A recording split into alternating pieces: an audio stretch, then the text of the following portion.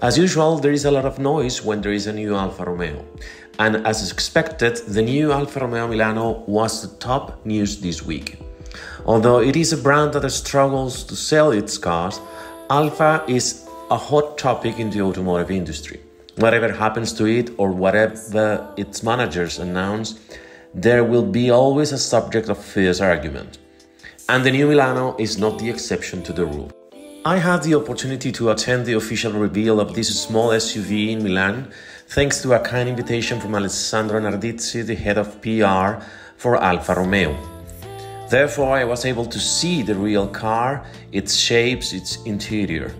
These are my impressions about the first ever mass-marketed electric Alfa Romeo and the first to be produced in Poland. The first thing I noticed when I saw the new Milano was that it definitely looks better live than in the pictures. Overall, it looks proportionate, modern and very aggressive. The side view is, in my opinion, very well executed and gives a sense of a powerful car. Besides, the rims it features in this trim, the Veloce, are really good looking and sexy. The front view is where I still have my doubts, or let's say I need more time to digest it. It is simply too busy with many objects, lines and air intakes that don't give the sense of simplicity that you see in other Alfas. The iconic grille looks smaller and less visible, while the brand decided to place the license plate in the center of the front fascia.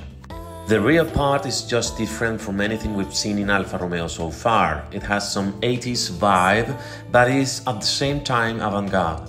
I like the sloping window, which makes the Milano's line elegant without sacrificing load capacity.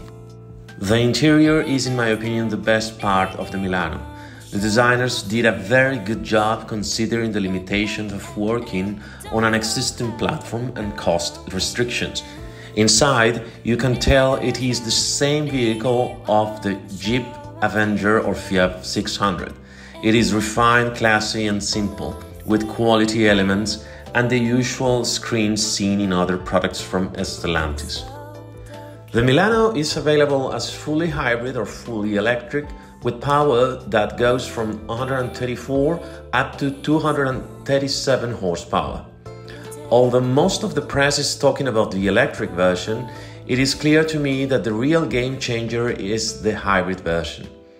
It is less expensive and is almost alone in the premium B SUV segment, with the exception of the Lexus LBX. The B SUV segment is Europe's second largest and one of the most dynamic. As the demand of electric vehicles slows down, the hybrid cars are gaining relevance. The driver of a hybrid vehicle does not need to charge it and be worried about range and charging times. Hybrids are on average 29% less expensive than electric cars, and according to data from J2 Dynamics, the average retail price of the hybrid cars available in Europe in February 2024 was 43,000 euros compared to more than 60,000 euros for electric cars. With the right positioning, marketing and price offensive, the Alfa Romeo Milano Hybrid can become a new referent in the small SUV segment. While its direct rivals play in the only electric category, the consumer has only two choices for a premium hybrid B SUV, Lexus LBX and the Milano. In the meantime, BMW has enlarged the Countryman to become a C SUV, and the upcoming Aceman from Mini seems that will be only available as electric. Audi has abandoned the Q2. Is this the opportunity that Alfa Romeo has been waiting for?